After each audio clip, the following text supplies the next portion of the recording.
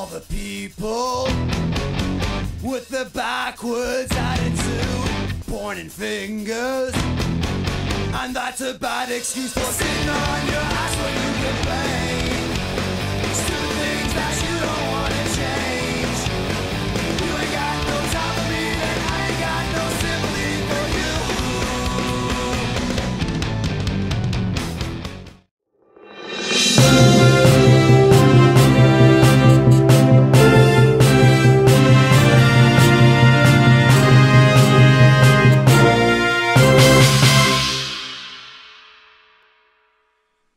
Hi everyone, this is Donald. I'm just making a video. I'm going to be responding to a video by a Christian apologist on Twitter known as Heleno Henzo. I used to believe he was a Poe or a troll, but I've learned since then that he isn't. I've already made one response to one of his videos, though normally I wouldn't bother, but I must take action to debunk him, even if it means giving him undeserved attention. I know that at this point in time, I'm a nobody on YouTube, but it is incumbent upon me to counter his ignorance and let the chips fall where they may.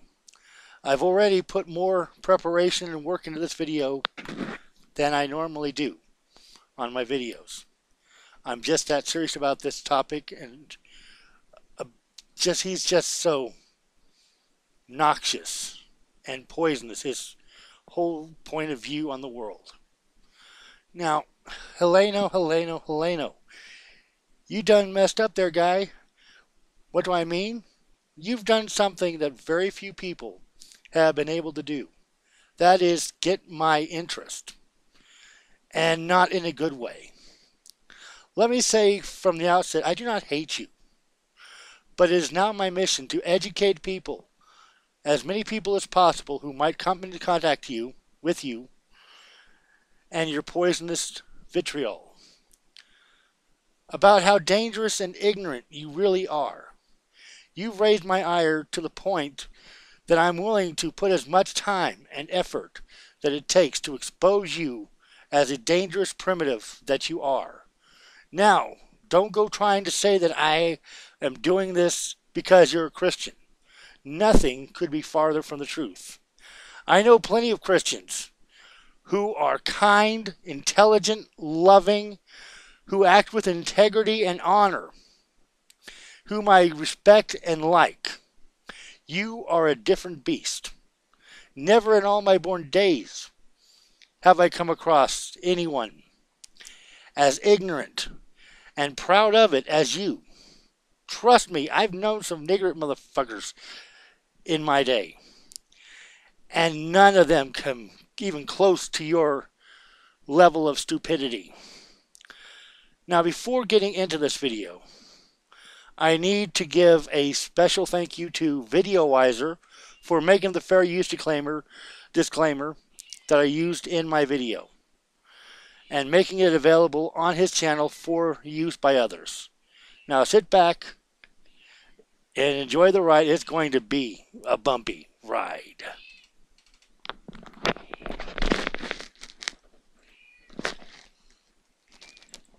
Many people claim to be Christian, but their daily decisions are not based on request approval from the Bible.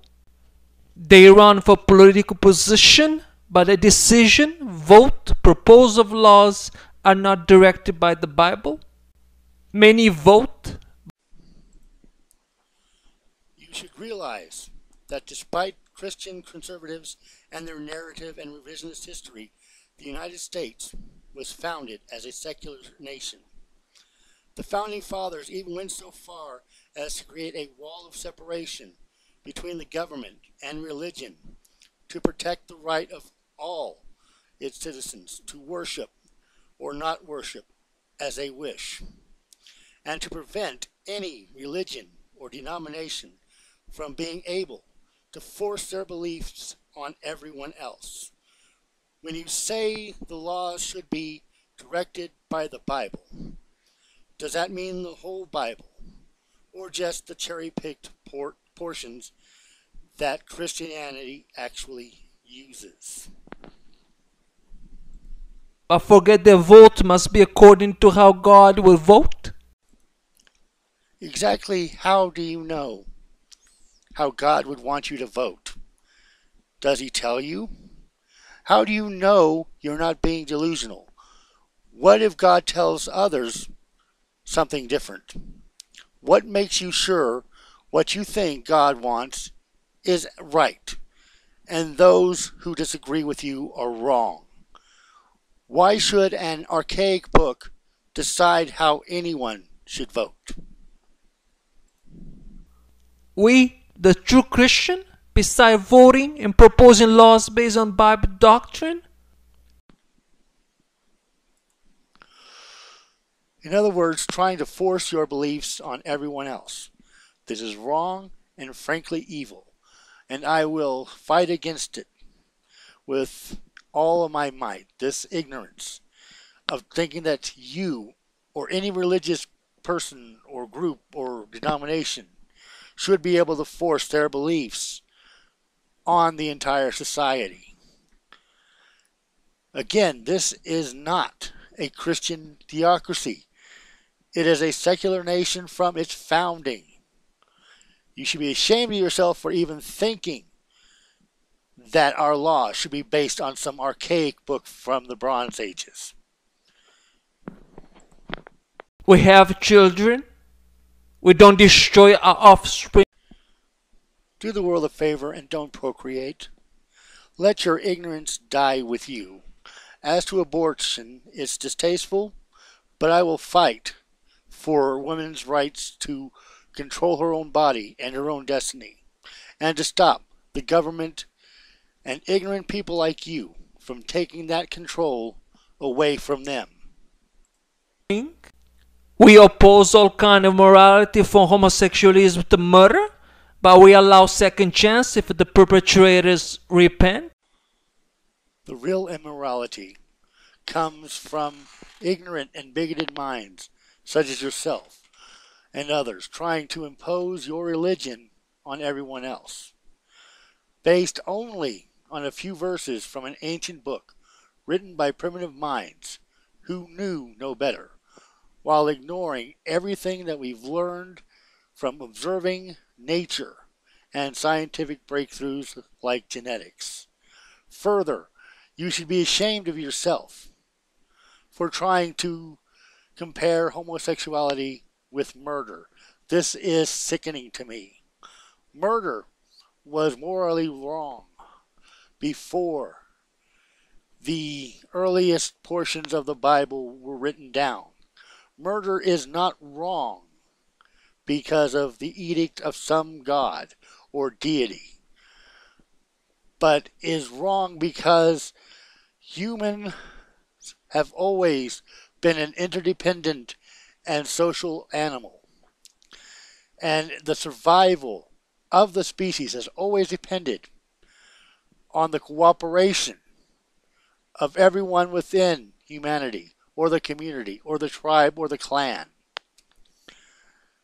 You are very, very wrong that morality comes from a god. It doesn't. It is a human construct like everything else related with humanity. Also, where did you learn English? Your speech is riddled with archaic, out-of-use words like homosexualism. This seems to indicate to me that you have a poor grasp of the language. I mean, how long have you lived in America? Haven't you taken any time to try to refine your English to become a better speaker of the English language? Are you kidding me? You use more archaic words and phrases than I do. I would strongly recommend that not only do you work on your accent, but you improve your knowledge of the English language and how to speak it. You would get farther in life if you did. Just saying. We oppose all kind of fantasy-driven waste, like space exploration. Fantasy-driven waste like space exploration? Really? Are you kidding me? As I've tried to tell you on Twitter, and as I'll attempt to explain to you in more detail than Twitter allows, what you consider as wasteful has developed and improved many of the things people like you take for granted every day. No, space exploration did not invent the computer.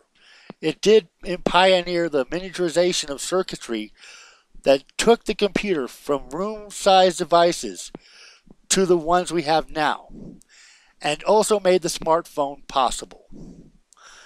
Even the internet that allows you to post videos and spout your ignorance on social media owes a debt to the space industry. Virtually all electronic communications on Earth are relayed via satellite, built by, launched by, and maintained by the so-called fantasy-driven waste of the space industry. People like you are too thick to see the benefits in everyday life that the space industry has contributed to, from medicine, agriculture, food preservation, electronic goods, and so on. A person could make a career out of just pointing out all the innovations made possible by space or exploration. If you really meant all the crap you've said to me on Twitter, consider disconnecting from the grid. Take your Bible and live the life of a simple dirt farmer. You know you should show the rest of us how it's done. I mean, if you really believed that all a person needs is a Bible, food, water, and possibly shelter, you would do this. But you won't, because you're just as addicted as the rest of us. And I make no qualms that I'm addicted to technology. So, just consider that. Please. We oppose all kind of agenda and ideology which contradicts science backed by Bible, such old universe theory. We respect and enforce natural general roles of man and woman. You've got to be kidding me. This coming from the guy who thinks that education is a conspiracy, and has shown time and time again he doesn't have any understanding of the basics of science, the scientific method, or anything to do with scientific theories and laws or anything. The age of the universe, evolution, and the scientific method are all tried and true. They're demonstrably fact, unlike your book of ancient fables. Well, of course you oppose feminism. Let me guess, you think women should be the chattel of men. They shouldn't be allowed to pray or speak in churches, hold jobs, vote, or go out in public without an escort, and be covered up so as to not tempt men into, gasp, lust. Sure you're not a Muslim, because you kind of sound like one. You're the same kind of fanatical fundamentalist that you see in Islam, and you're even worse than the worst fundamentalist within Christianity. I have never seen someone as ignorant as you. Now, gender roles are largely a social construct. If you believe that the roles are to be dictated by the Bible, then you must believe in what those things that I had listed earlier. You are a plebeian whose ideology should be fought against with vigor. And I'm a guy who will do that. It needs to be done, and I will do it. We have a common table, not a common bed. What the fuck do you actually mean by this? This has got to be the most idiotic thing you've said in this video. And I've watched this video ad nauseum, making the script for this video, for my own video. And besides, for most of human history, it was common for families to share a common bed, especially in the winter when it was really cold. It also fostered familial ties. So I don't know what the fuck you're talking about. Again, this is something that you have absolutely no knowledge about and make no sense and make no actual point. We are in the flesh, but we don't live after flesh. Again, what do you actually mean by this? Man, work on your accent. It's pronounced live, not leave. Your grasp of the English language leaves a lot to be desired. Get it? Leave? The idiot meter just keeps creeping up and up as this video goes on and on. Okay, to be honest, it only seems like it goes on forever because of the amount of time that I've spent in making this video. It doesn't actually go on forever. It's only 2 minutes and 20 seconds. We pass our days on earth, but are citizens of... This has got to be the funniest, saddest comment you've made in this video. How can one be a citizen of an imaginary place like heaven? What if you're worshiping the wrong God? Are you prepared to face up to whatever God might exist? Unlike you, I'm comfortable with who I am and what I believe. I'm willing to face whatever deity I might find myself in front of, if one even exists. And I'm willing to take whatever punishment comes my way, or whatever comes my way. Are you willing to do that? Are you so confident or arrogant to believe that you somehow have this truth? Is there not even part of you that wonders if possibly you might be wrong? Doubt is a natural part of life. A fake it till you make it approach is not one I can accept, and not one that I could live with. I couldn't pretend to believe in something that I am not convinced of. And if you're so convinced, you could prove it with real evidence and real facts backed up by real evidence. But you're not able to. And your ilk have never been able to. So therefore you have to use straw man and manipulative and basically lies to argue for an undefensible position. Of heaven, we obey the prescribed biblical laws and at the same time suppress the laws by our lives. You surpass the law? Really? Do you live by the whole of the Abrahamic law, or just the cherry-picked parts you learned through the Australian Correspondence Bible College that you're so proud of? And what about the part in the Gospels where Jesus clearly says that not one jot or tittle of the law will be done away with until his return? Has he returned? No. What happens, like so often with the biblical text, apologists like you take that passage out of total context and twist it to meet a narrative that later of authors and people have come up with. Now, in the Bible, the only way you can get around the clear edict of Jesus is to declare that Paul had the authority to override that edict. Are you willing to make the admission that you're actually following the ideals of Paul and not the actual edicts of Jesus as written in the Gospels themselves?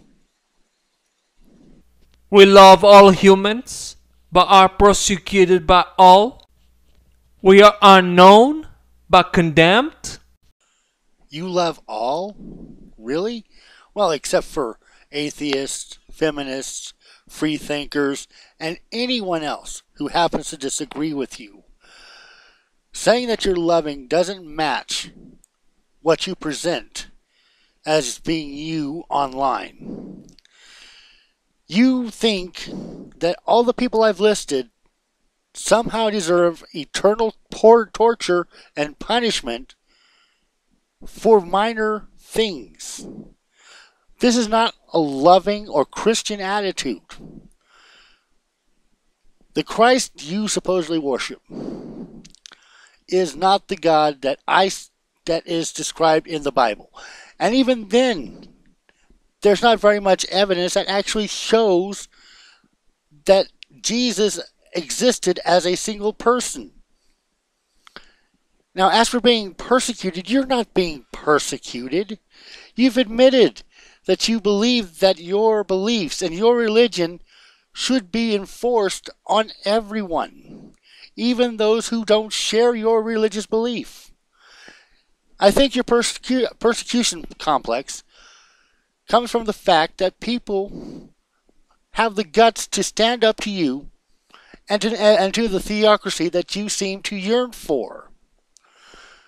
As far as being unknown, well, I think you find that you've made quite an impression on a number of people on the internet, including me.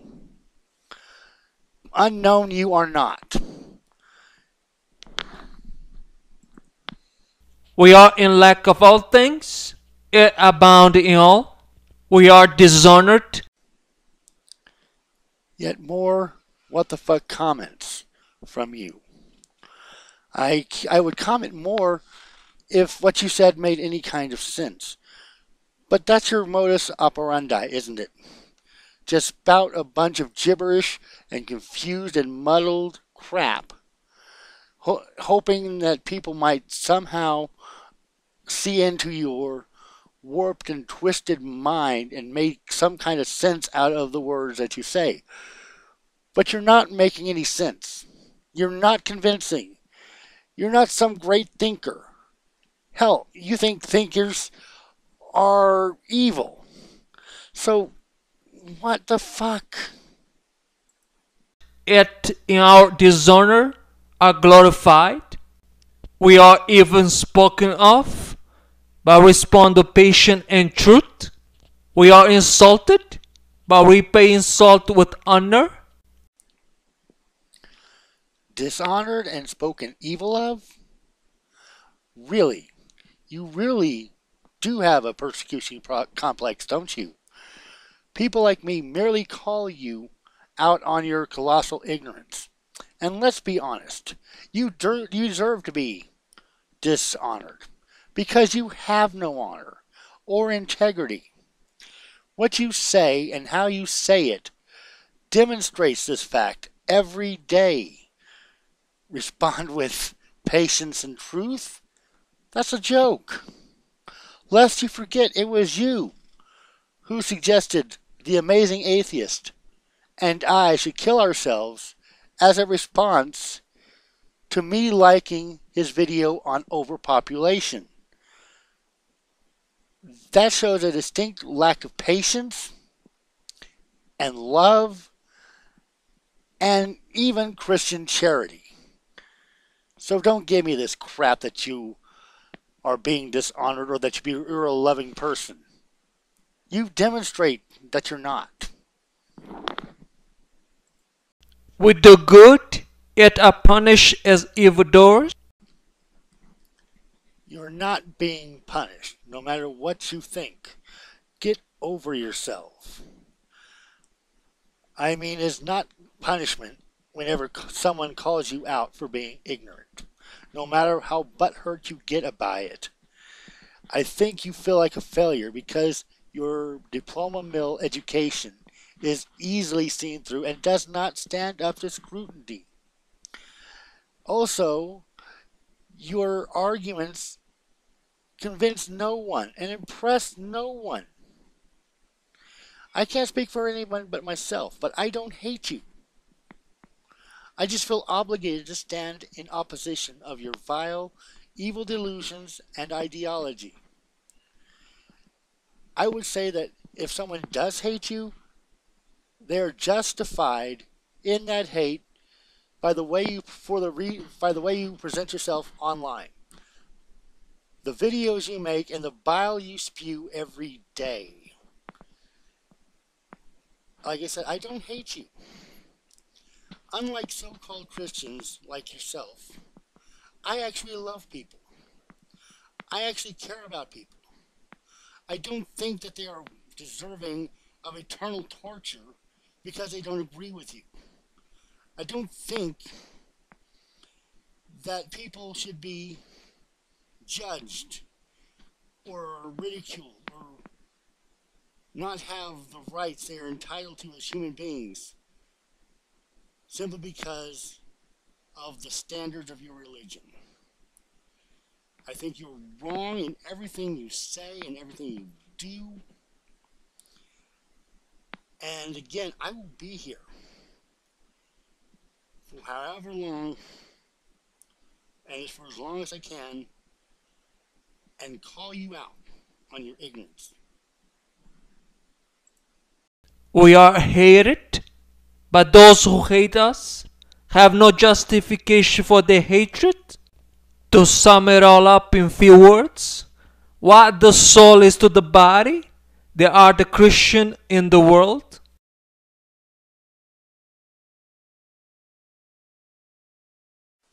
Finally, we come to the end of your video, and you end it with another confused, meaningless, what the fuck comment that shows just how truly clueless you are. Well, there you go, folks. Just one of the ignorant video produced and uploaded by Heleno. Don't forget, I will probably make more of these videos and comment to more of the nonsense that this clueless apologist has made. I don't know if how many of these I'll make, but I'm going to make a few at least. This whole thing has been a learning experience for me. It's been fun. I'm beginning to understand more how people who actually make their living on YouTube, how much work they put into their videos, how much time they put into their videos.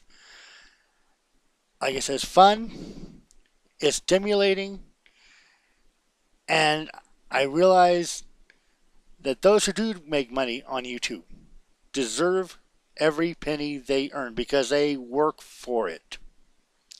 So until next time, broaden your mind. Try to learn something new every day.